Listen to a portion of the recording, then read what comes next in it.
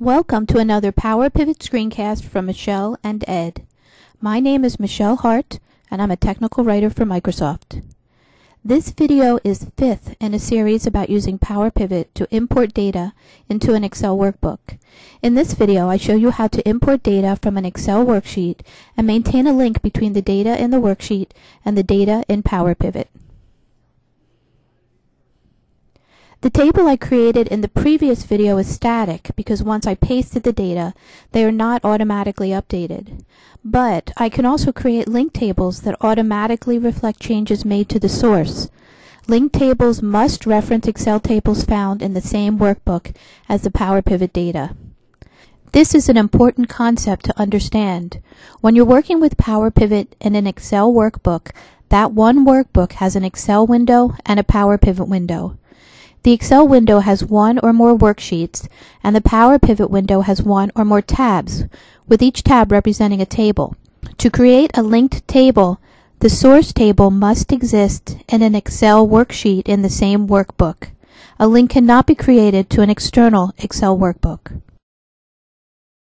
So, in order to create my linked table, I first open the Excel file that contains the data to which I'd like to create a link.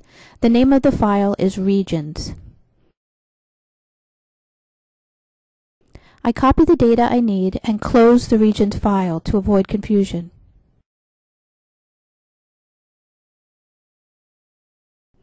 In a blank sheet in my Excel window, I paste the Regions data, and I'm going to rename this sheet Regions. Now to create the link. With the new data highlighted, select the PowerPivot tab and click Create Linked Table.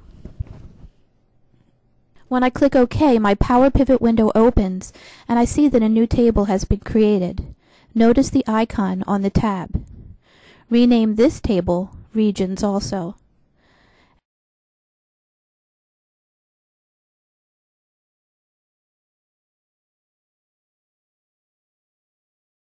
And now let's check the link. Click Go to Excel Table. I'm back in the source Excel file. I'll change UK to Great Britain and then return to my PowerPivot window.